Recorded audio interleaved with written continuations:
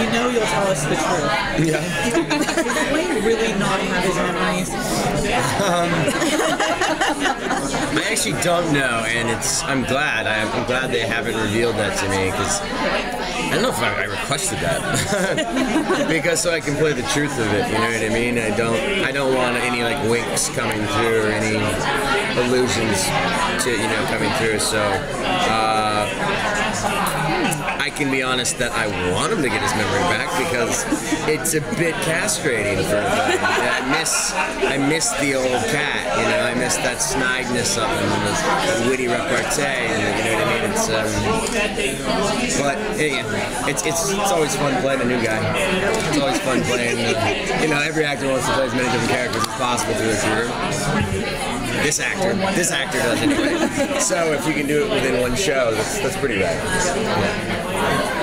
So do you think Blaine's personality is like fundamentally different without his memories, or are we going to see, like, even without the memories, do you think we'll see like hints of that old Blaine, with his sneaky ways and scheming and all that kind of stuff? Do you think he's like going to go that way anyway?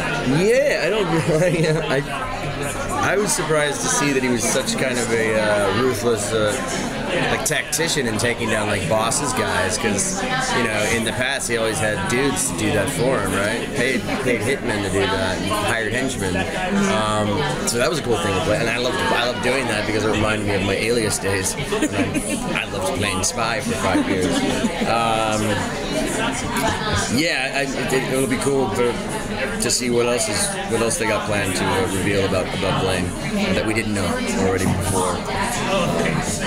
He's not learning about himself, about all the children he killed and crap like that. But it is funny, like, people, there's a reaction. It's like, oh, poor Blaine. Why can't he remember killing that elementary school for during harvest? I don't know if he went that deep. I think it was like Teenage Runaways, right? Elementary school. Jeez. Who am I?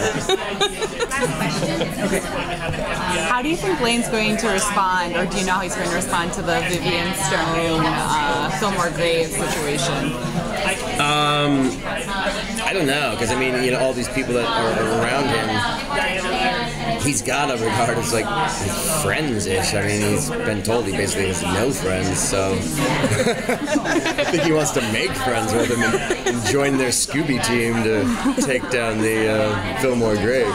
Vivian needs to be stopped, and Blaine has proven himself to be a pretty badass individual. So I think he's up to the task. But it could give him an opportunity, though, to join another team, another side in power. True.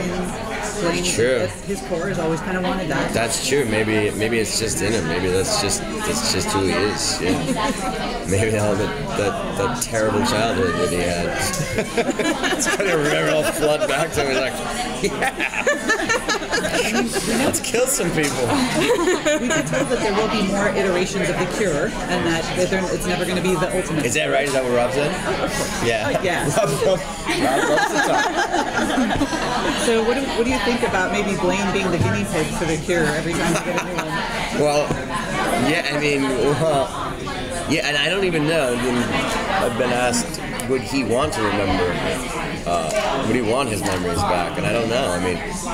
Having been told what he has done, I don't know if he'd want it. So I don't know if David probably came up with a cure of like, you're not gonna be a zombie. You can remember who you are. I got some new stuff, man. I got some new stuff. Blaine would say no, maybe. Just move to a new town, Blaine. Then I'd be off my zombie. I'm conflicted. Thank you so much.